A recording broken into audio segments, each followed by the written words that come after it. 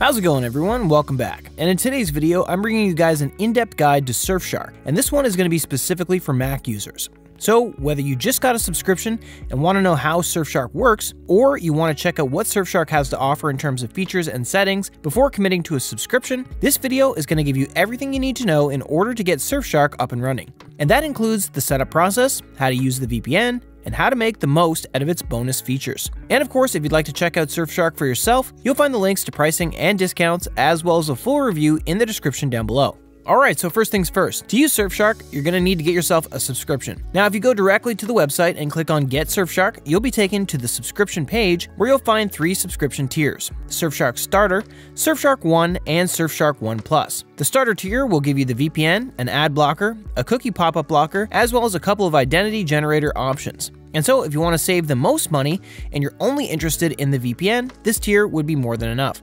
Now, as far as the Surfshark 1 plan goes, this one is going to offer you everything you find in the starter tier on top of an antivirus, a safe search tool, and a bunch of identity protection tools.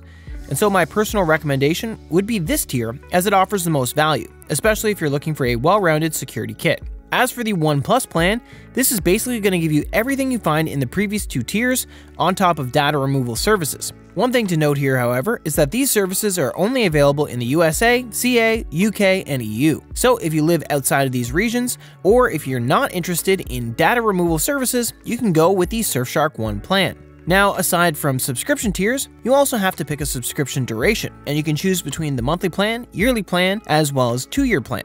My personal recommendation here would be to go for the 1 or 2-year plan if you're going to use the VPN for more than a month, since they come with a big discount. And you also get 3 free months on top of that.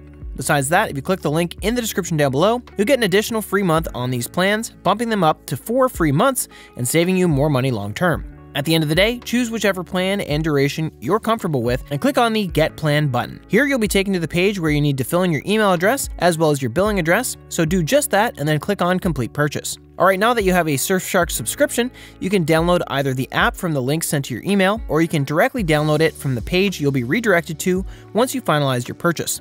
Then, once the installer finished downloading, open the installer and follow the on-screen instructions to set up the application. They're very straightforward and should take you a couple of clicks. Okay, now that Surfshark is set up and ready to go, let me give you a tour of the app. If you hover on the left sidebar here, you'll open up a menu of all the different features Surfshark has to offer.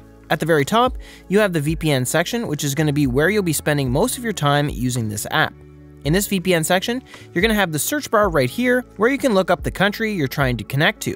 And right beside it, you're going to have the meter icon. This meter icon is going to be the speed tester feature, and it'll run a scan on all these servers to show you how fast your connection is going to be if you're connected to that server. Though, give it a couple of seconds to finish scanning, as it takes some time to go through all of the countries Surfshark has to offer, and there are 100 countries for you to choose from. Alright, so to connect to a server here, you can either click on the Quick Connect button, which would either connect you to the best performing server depending on your location, or you can manually connect to whichever country you want by searching for it and double-clicking on the server. And one more thing about the Quick Connect button, if you know that you're going to be connecting to the same country frequently, you can set this country to be your Quick Connect option instead of the one Surfshark recommends by clicking on Change in the Quick Connection section. Aside from that, you can see right next to each country there's a star icon. Pressing this would add the country to a favorites section, which would allow you to find and connect to these countries much faster. Alright, so that's pretty much it for the VPN portion of the app. So let's move over to the alternative ID section of Surfshark. Now, this feature is actually very recent, and I believe it's still in beta.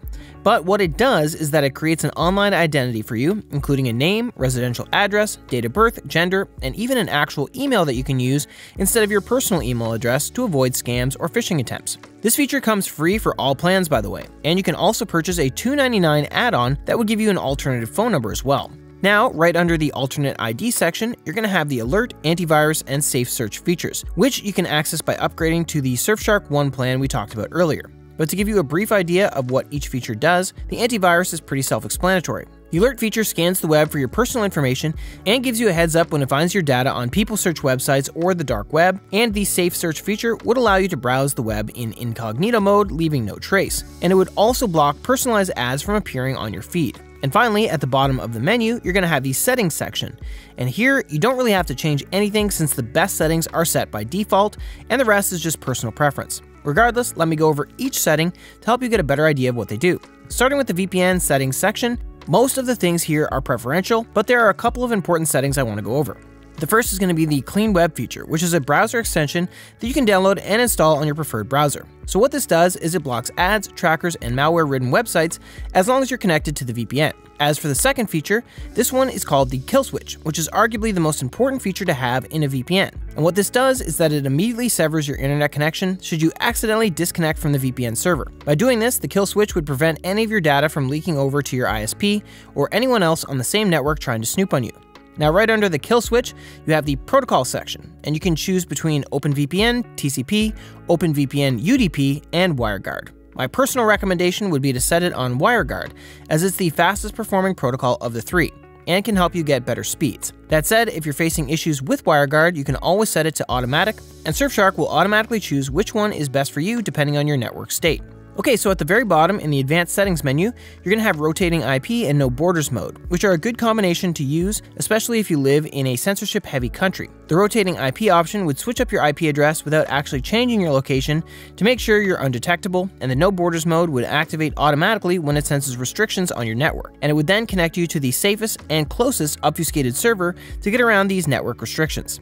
Aside from these, everything else in the VPN settings menu is preferential and does not affect the VPN performance.